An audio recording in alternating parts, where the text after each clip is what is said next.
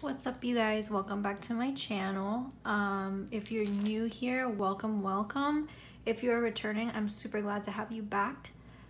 Today I'm going to be doing a video on how I keep everything related to my pets. So all of their rabies paperwork, their vaccination paperwork, receipts for anything that I purchase for them, their veterinary invoices, and everything like that in this folder. I do have 4 dogs. One is at my parents' house, 3 of them are at mine.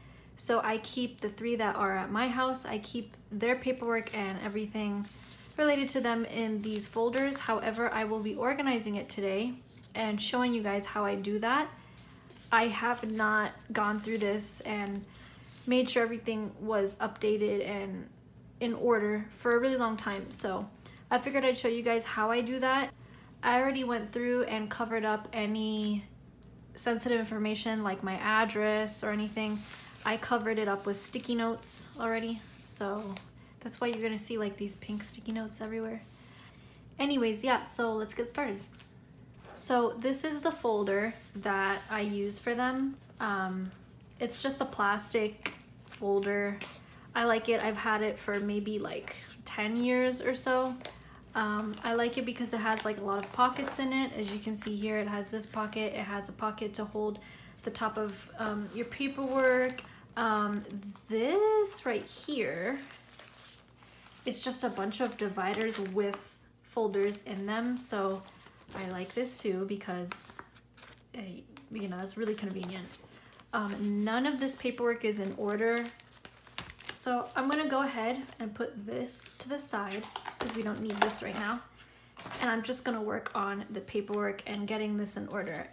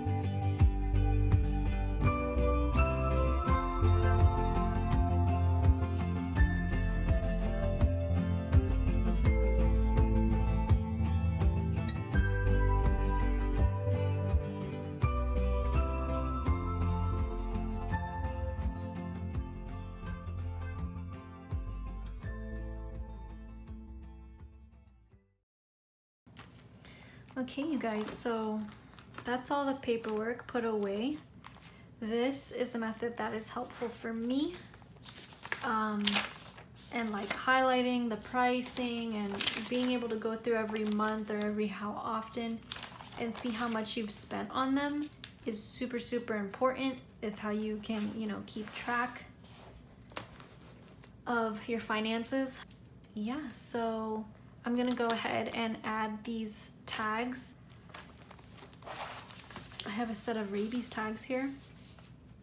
This is Piper's and then Molly's. So I need to add these new tags to these. So I'm gonna go ahead and do that.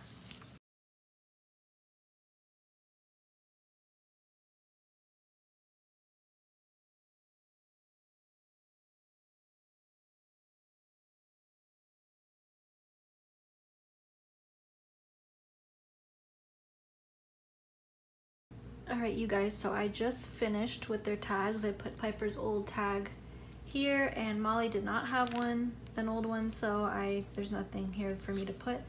But I just finished, and this is Piper's collar.